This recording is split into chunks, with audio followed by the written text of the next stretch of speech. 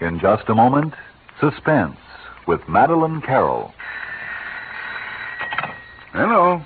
Oh, hello, Tom. Where are you? Thought you were driving over tonight. Couldn't get your car started. Well, what's wrong with it? Uh-huh. Well, sounds like ignition trouble to me, Tom. Why don't you call Ed's Auto Electric, best service station in town? He's an Autolite man. Really knows his stuff and believes in preventive service. You know, fixes things before they happen. Carries Autolite parts. You know, Autolite. Spark plugs, batteries, complete ignition systems. Yeah, that's right, the works. Oh, by the way, Tom, Autolite has that swell high-tension show on the air, Suspense. Ever hear of it? Well, why don't you tune in? It's coming on right now.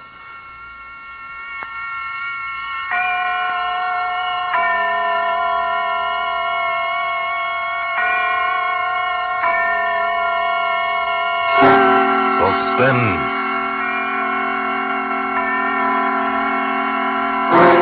Autolite and its 60,000 dealers and service stations bring you radio's outstanding theater of thrills. Starring tonight, Miss Madeline Carroll in Anton Leader's production of The Morrison Affair, a tale well calculated to keep you in suspense. Oh, Mr. Ballou, there's a woman outside. She doesn't have an appointment, but she must speak to Mr. Ballou privately. All right, I'll see her. I'll lay you 6 to 5. It's a divorce. She's got that nothing much get in the paper look. Will you come in, please? Thank you. Thank you very much, Mr. Ballou. Please sit down. Dottie, buzz me when it's past. Okay, Mr. Ballou. We can't be overheard here, can we? No. Now then, Mrs. I'd rather you didn't take notes. Oh, well, all right. But I do need your name. I'll tell you later. Do lawyers have any kind of code or rule against revealing confidential information? Like priests? Yes. However, you want me to promise before I hear your case? Yes. All right, if it makes you feel better. I've handled hundreds of divorces. Oh. And never lost a patient. It is a divorce. Yes, in a way. But he's dangerous, and there's a child. The courts usually lean toward giving the mother custody. I know, but Mr. Ballou, I'm in desperate trouble. I'm afraid. You can't understand till I tell you. Well, then? You see, I'm English. My husband is American. He grew up here in Boston, a very prominent family. The Morrisons. He's Dr. Paul Morrison. Yes, I know Dr. Morrison. Oh? That is, I've heard of him. Then you know he's a surgeon. I met Paul in London in 1939. We were married very soon after we met. And then England went to war, and Paul decided to stay in England to help out. He was different then. So deeply concerned over human suffering. The war changed him hideously.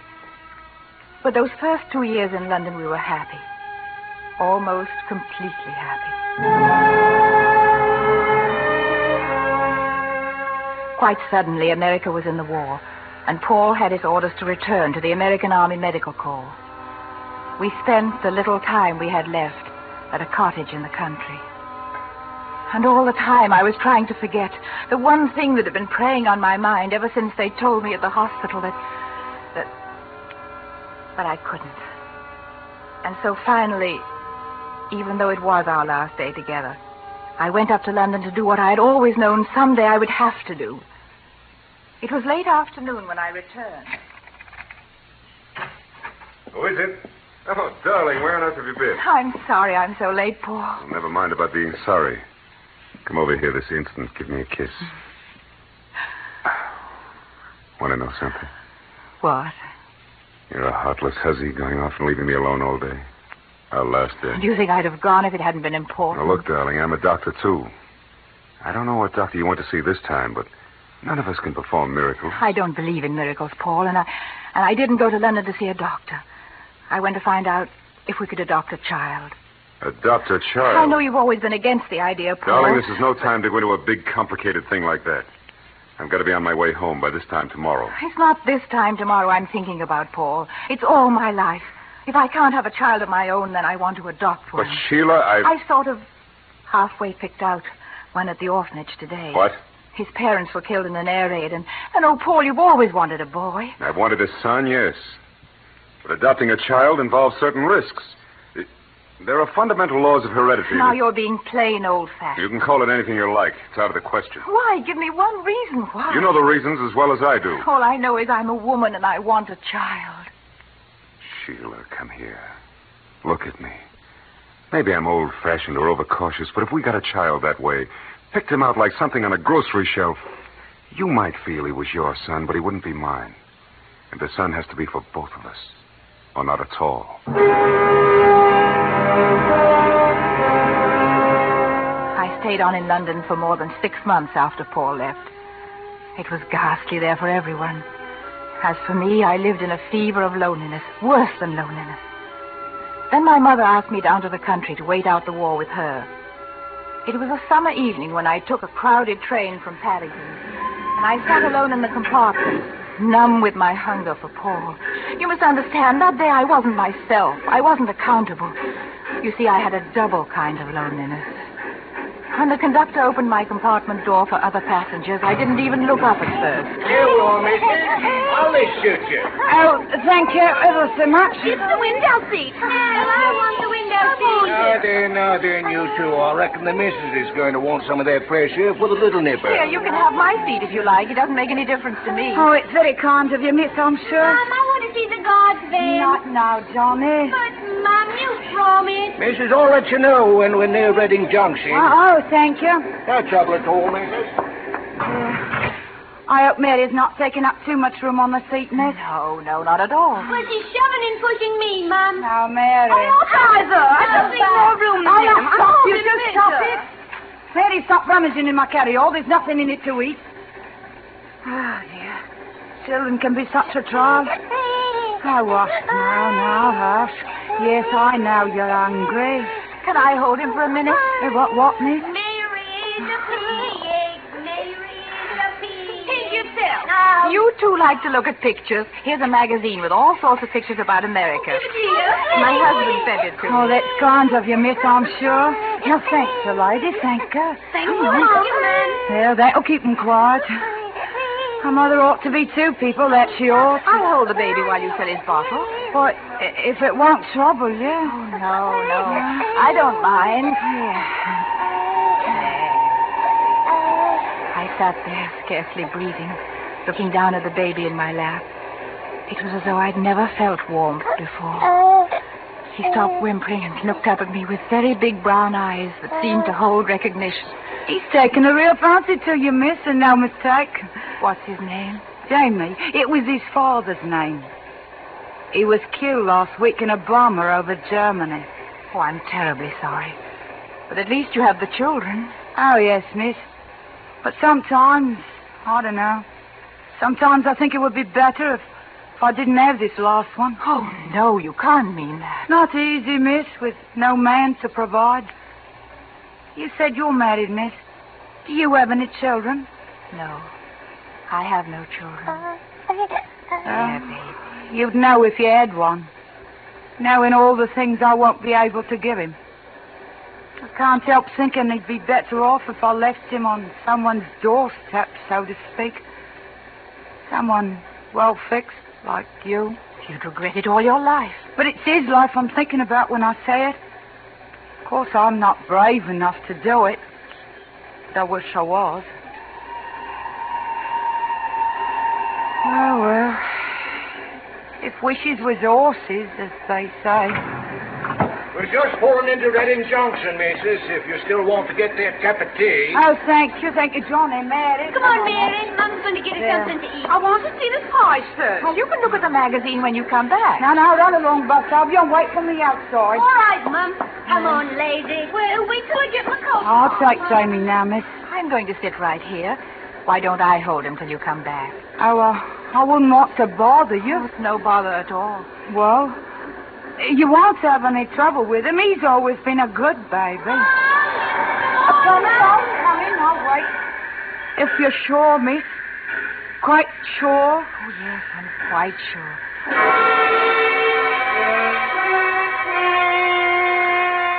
Maybe you'll say what I did was wicked, that she didn't tell me to take her child. But I know she did. She made her decision and I made mine. After a few minutes, I got up and carried the baby down the corridor. I I was trembling so I was afraid I'd drop him. I managed to get off the train and made my way across the crowded platform. It was nearly time for the train to pull out. Hurry up, girl. Train's leaving. Then I saw the woman, her two older children coming toward me. I stepped behind a post. Oh, she's a pig. Mary's a wicked pig. Too bad. Oh, come on now. We've got to hurry. Don't stop worrying now. We have to hurry. I stood there and watched the three climb onto the train. Then he began to move. And it was the brakes or a train whistle. If only I hadn't imagined it was something else. Above the racket of the train, it sounded like a woman screaming.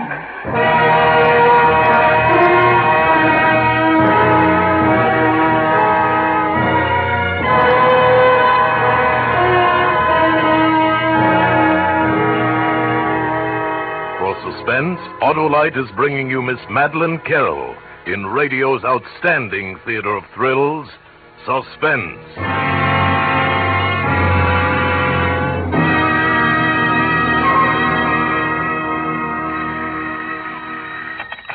Hello. Oh, it's you again, Tom.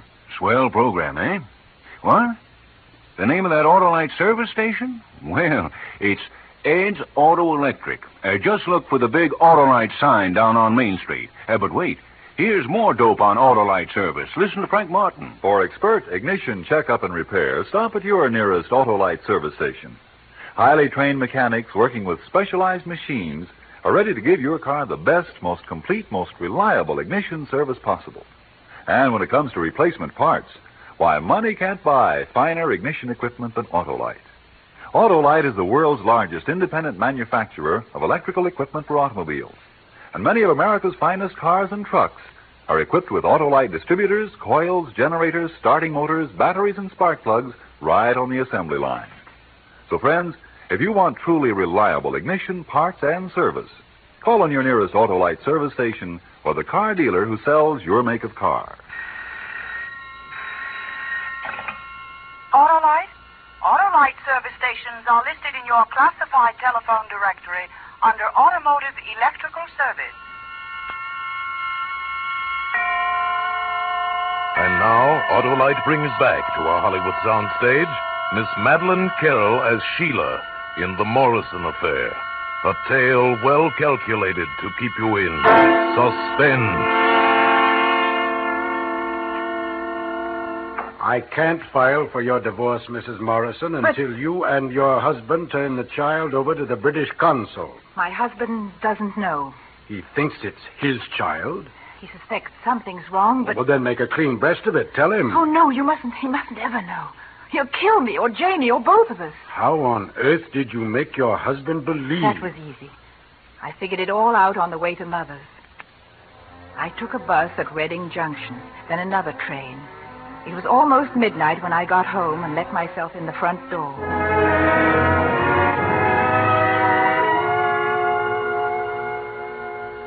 Mother was waiting up.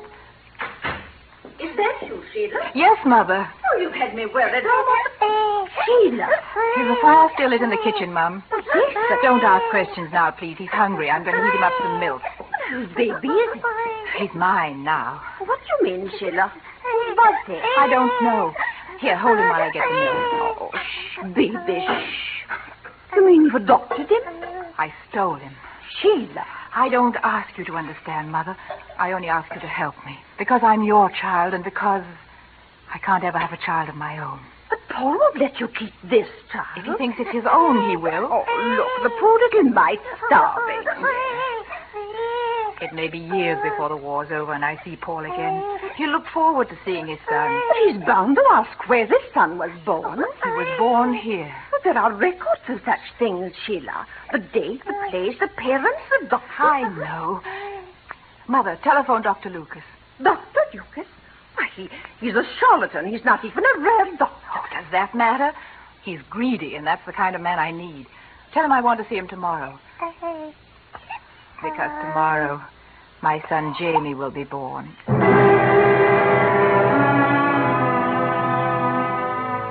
That night, before I went to bed, I cabled Paul at his last APO address.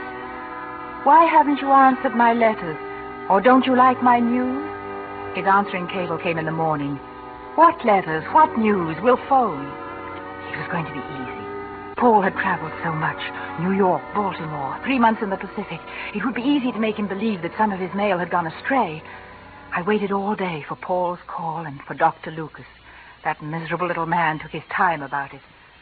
Mrs. Morrison, I'm late, but your mother assured me no one was ill. No, it's about my son. Why, I didn't hear that I'm you had having difficulties about his birth record. I've lost the certificate and I need a duplicate. Why, Mrs. Morrison, I'm sure if you write As a matter of fact, I want the record changed. Changed? I want the certificate to say that he was born here today. Mrs. Morrison. It can be done, can't it? It's rather difficult. You mean it's expensive? Yes, very expensive. There's the risk to a doctor's reputation. How much? £1,000. All right. No, I'm afraid it will have to be £1,200. All right, but that's all I can pay. Here, you can write it out under this lamp. One moment, I'll find the form. Yes, here it is. He's the son of Mr. and Mrs. Paul Morrison. Excuse me, please. Yes? Go ahead, Major Morrison. Hello? Hello, Sheila. Paul, darling. Where are you? India. I turned the whole army inside out to get a priority. Can you hear me all right? Fine. But, darling, why didn't you answer my letters? Well, I answered every one I got. Then the important ones got lost or something. You haven't heard the news? What news? You're going to be a father, Paul. Did you hear me, Paul? Yes. But, Sheila, that seems impossible. But it's happened all the same. Any day now you'll have a son and heir. Oh, you've made up your mind. It's going to be a boy, eh? That's what you want, isn't it? Yes, it's what I want. But it seems like a miracle. I was dead certain that I... Something wrong, Mrs. Morrison? I was cut off. Operator! Yes? Operator, I was cut off. It was a call from India. Didn't you hang up? Certainly not. I was cut off. Well, I'll try to get your party back. Yes, try. But it's all right if you don't. What is the name of your son, Mrs. Morrison? Jamie Morrison. Jamie Morrison, born July 3rd, 1942. You know, Mrs. Morrison, heredity is tricky. There's nothing wrong with my son's heredity. And then there's always the danger of being found out, as long as anyone knows beside yourself. At first, some nights I'd dreamed that Jamie's mother had come to fetch Jamie. But that was only at first. I buried my guilt, buried it deep. 4 years went by. Then the war was over, and Jamie and I sailed to join Paul in America. The day I arrived in New York, I may have been nervous, but I was sure at last of happiness, as sure as I'd ever been in my life. Oh, Paul, darling. My dear. Oh, I've never seen you look better, darling. Motherhood suits you. Is that my daddy? Yes, Jamie. Well, how do you do, James? My name isn't James. It's Jamie. Jamie? Yes, I've always called him that. I don't know why. It's a kind of nickname, I suppose. Well, from now on, we'd better settle for James. We Morrisons never appreciated nicknames. Funny about his eyes. His eyes? I've got to look up my Mendel. Can two blue-eyed people have a brown-eyed child? They must. We did, no matter what Mendel says. Well, he's positively the first Morrison with brown eyes. But why not? He's the miracle kid.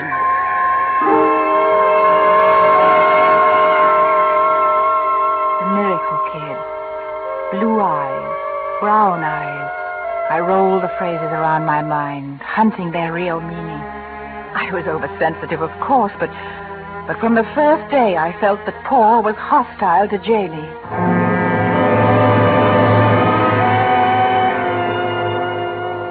Where's my miracle kid? He's taking his nap. What do you want with him? I'm driving down to the rifle range with a friend. I thought I'd take James along. Oh, but he's too young, Paul. Too young for what? Well, To play with guns. Oh, that's just why I want to take him along. The sooner he knows how to handle guns, the better off he'll be.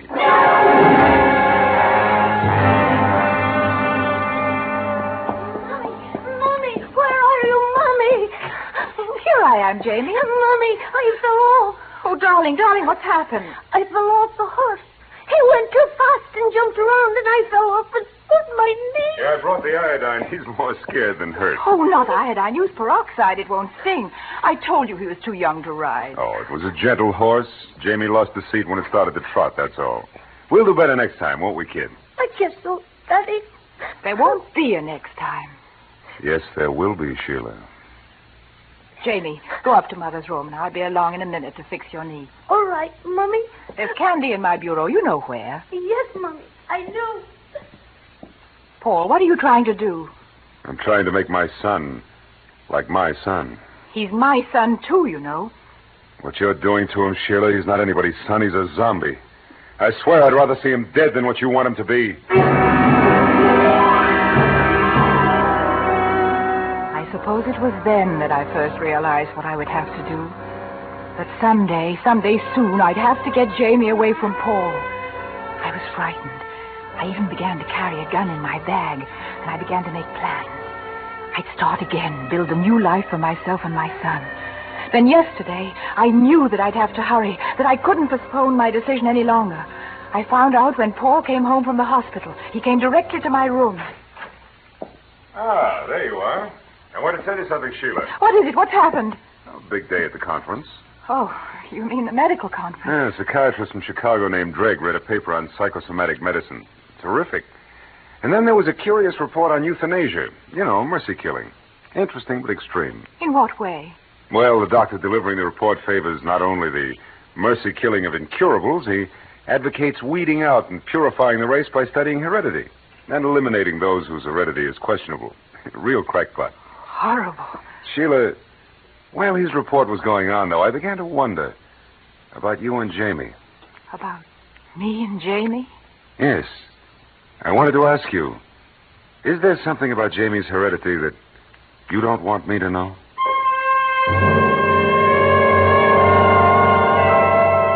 Then I understood. The danger was real and now. For myself, but mostly for Jamie. Paul was playing with me like a cat plays with a mouse. This talk about mercy killing, heredity, this subtle, cruel talk, threatening me with Jamie's death, announcing in advance the mercy killing of a child who is inferior because he isn't a Morrison. That's why I've come to you, Mr. Ballou. I can't risk Paul's getting custody. I have to take Jamie away first, far away where Paul can't reach him, and then get a divorce. Mm-hmm. I want you to tell me where it's safest for us to go and get the papers I need. Mrs. Morrison, I promised that whatever you told me would be confidential. I'm sorry I made that promise. If I hadn't, I'd go to Dr. Morrison and tell him that his wife carries a heavy load of guilt. A very heavy load. And it's coloring everything she does. You think I'm insane? I think you have dangerous delusions. And you won't help me? I can't, Mrs. Morrison. A psychiatrist might help you, but only if you go to him now before it's too late.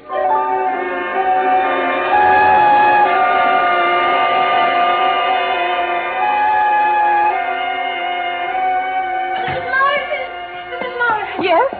You have to go to the hospital. Dr. Morrison said for you to come right away. What is it, Elsa? What's happened? It's the little boy. Jamie.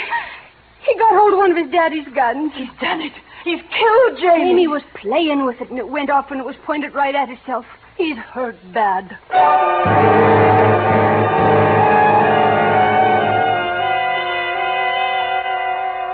Take my blood, Paul. Take it. I'll do anything. Sheila, get hold of yourself. You're hysterical.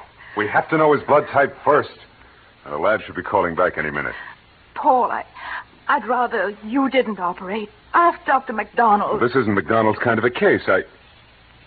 Don't you trust me, Sheila? I thought you might be too nervous being his father. Am I, Sheila?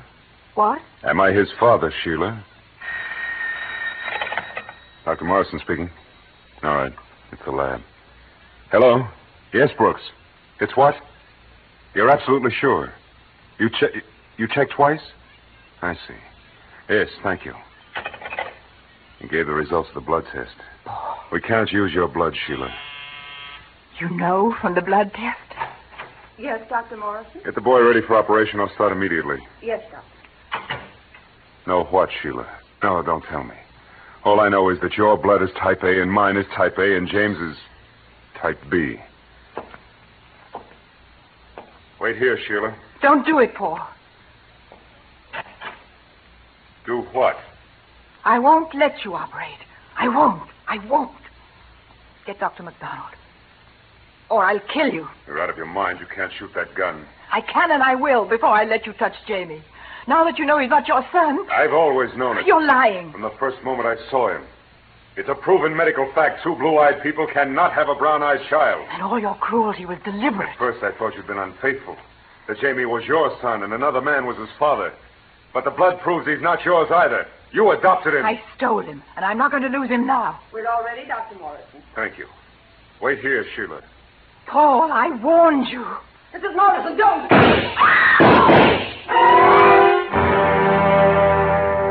Fell like a sack of dry leaves, and liquid the color of dark grapes seeped through and spread slowly across the front of his surgeon's jacket. Then people came and dragged me away. I've seen no one since except those who guard me, and my lawyer, Mr. Ballou, who came to tell me that Paul was dead and that Jamie would live. The operation was performed successfully by Dr. McDonald. Then Mr. Ballou began to talk about how to defend me against the charge of murder. Why not tell them the truth? Let me tell you the truth, Mrs. Morrison. After you shot Dr. Morrison, he could have lived. He had to choose between his life and Jamie's. What could he do for Jamie? The bullet had lodged in Jamie's brain. It would take hours to find a brain specialist as good as Dr. Morrison. But he didn't operate. He ordered them to take him to the operating room. Then for an hour and a half, he stood at Dr. McDonald's elbow, directing every move of his scalpel. When the operation was over, Dr. Morrison was dying. But Jamie would live.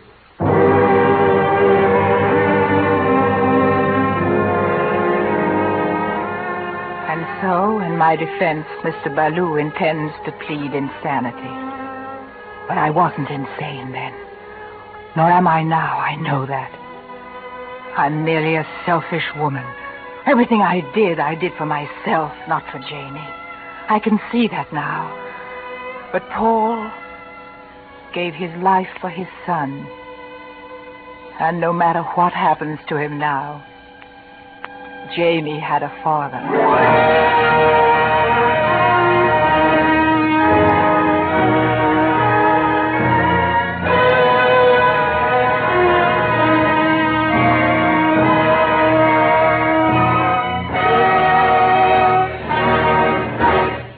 Thank you, Madeline Carroll, for a splendid performance. Miss Carroll will return in just a moment. Hello, Tom.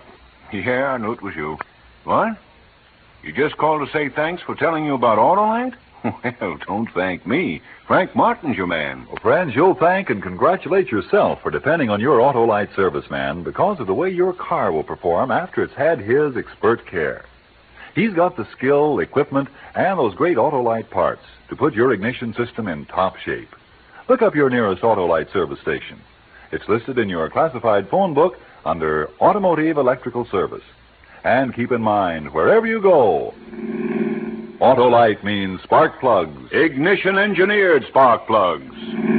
Autolite means batteries. Stay full batteries.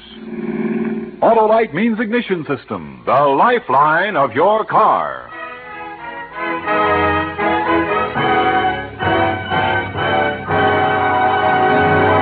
And now, here again is Miss Madeline Carroll. It's been a great pleasure to appear with this fine cast on Suspense. It's a program I've always enjoyed hearing, and I'm looking forward to next week's story, in which that rising young star, Burt Lancaster, appears. It's another gripping study in Suspense. Madeline Carroll appeared through the courtesy of 20th Century Fox, whose current production is The Luck of the Irish, starring Ann Baxter and Tyrone Power. Tonight's suspense play was written by Pamela Wilcox, with music composed by Lucian Morowick and conducted by Lud Gluskin. The entire production was under the direction of Anton M. Leader. In the coming weeks, Suspense will present such stars as Gregory Peck, Edward G. Robinson, John Garfield, and others. Make it a point to listen each Thursday to Suspense, radio's outstanding theater of thrills. And next Thursday, same time, hear Burt Lancaster.